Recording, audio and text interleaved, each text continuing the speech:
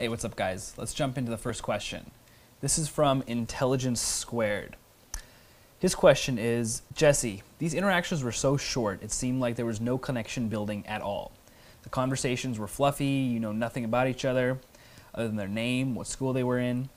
In my interactions, I'm trying to guess where they would be from, what they do for a living, and what they do for fun, and they would ask the same questions about me.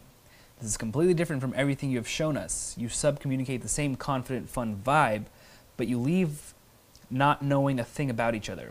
She is literally asking, who are you? Is this all that is necessary? Why would she be inclined to even text back when she knows nothing about you? I feel like this would work against you. First of all, that's a very good question.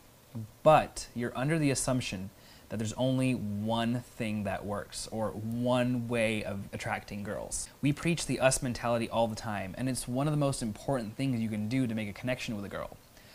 But it's not necessary to get a first date. My personal preference is to save the us mentality and connection building for the first date, or even the first phone call. If you're in a busy environment like a college campus where people are rushing to class, or the busy streets of a city like New York, it's not always profitable to have a long conversation with a girl. So what I do in those situations is just have very short interactions with girls, accumulate more numbers than I would if I just had one or two long conversations, and then hit up those numbers. Here's the potential downside to having short interactions with girls. You need to be really good at following up. That means you need to know how to text properly, you need to know how to talk on the phone properly, and you need to know how to go on dates properly. Because what you're essentially doing is you're making up for the lack of initial connection by spending more time following up with the girl so that she's comfortable with you. I don't see this as a potential downfall at all for me personally, because I'm pretty damn good at follow-ups. But if you're not that good with following up just yet, it would probably be more beneficial to you to have a longer interaction in the beginning so that you don't have to make up for it later. Also, here's something very interesting that I've noticed. I literally have no difference in the amount of flakes that I get when I'm doing long connection building approaches or just a bunch of short ones. This is my personal experience and observation. Kong and Jason are completely different. That's why there's three of us. You need to take what works from each individual person and use it based on your own personality. For you, a longer approach might yield better results, and for someone else, it might be a shorter one. Test everything out and figure out what works best for you.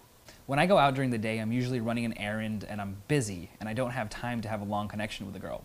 So what I'll do is make up for it in the follow-up. When I'm texting, calling, going on a date, I'll use those as an opportunity to build a connection versus the initial approach. This is what I use to get a bunch of dates every single week.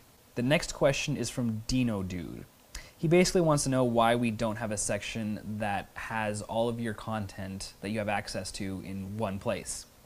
We actually do have a section. Just click on the Your Stuff tab on the left and it'll have everything that you have access to, so you don't have to click on each individual section. This question is from AF. He asks, how old are you guys? Really? Mid or late 20s?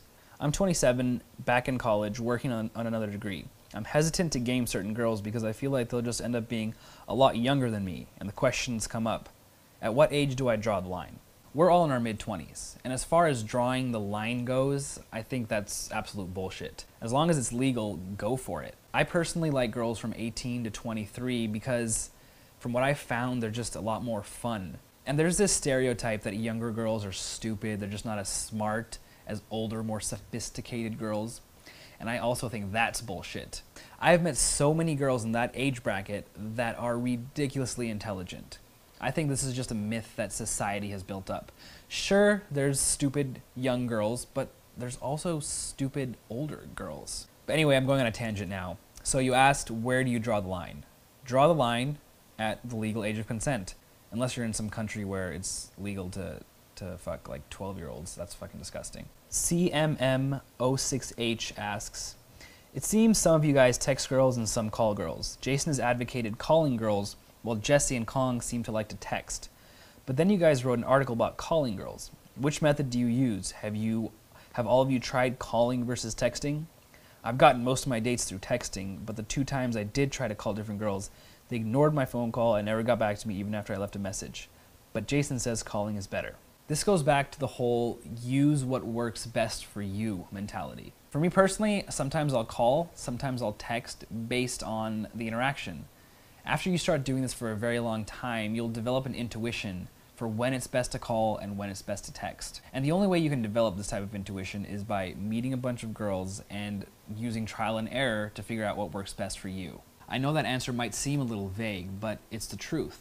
There's not one thing that will work for every single girl. Some girls are not comfortable talking on the phone. They'll never answer the phone. I've dealt with that lots of times. Some girls hate texting, but when you call them, they're the most lively person in the world. So you'll have to just develop that intuition to know when you should call and when you should text. This next question comes from Lou Bega. I'm in my late 20s living in a small suburban town. I'm not exaggerating when I say I see a girl in my age bracket like once every month.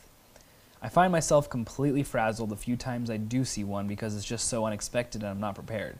I have no idea how to combat this. Any advice? Other than move, which I can't due to work. Well, Lou, you're kind of in a tough spot here. If you live in an area that just plain sucks, your best option is to move. Now, I don't know your work situation, but if you absolutely cannot move, then you're gonna have to improvise a little bit. Go to sites like Yelp.com or any other community sites and figure out what's going on in your area. Find clubs or classes that you're interested in and meet girls through that. I like to practice yoga, and one thing I've noticed is that yoga class always has hot girls in it. And that's how I meet girls sometimes, by going to yoga class. So be creative and think outside of the box. Make a list of places you'd like to go or visit or see or do, and meet girls through that. Okay, this next question comes from Daygamer. I heard on some pickup advice that you shouldn't compliment so much the girl about her looks because it makes you sound needy and desperate. I'd like to hear your perspective about this, Jesse. It makes me confused. So I think the theme of this Q&A should be, there isn't just one way to do things. With that said, I've been practicing pickup for about 6 years now. And when I first started, I really followed the advice of don't go direct, don't show your true intentions. And I wasn't seeing any success. I went 6 months without even getting a date because I would try to be clever and sneaky instead of just being honest about my intentions. And right when I started going direct is when I started getting laid.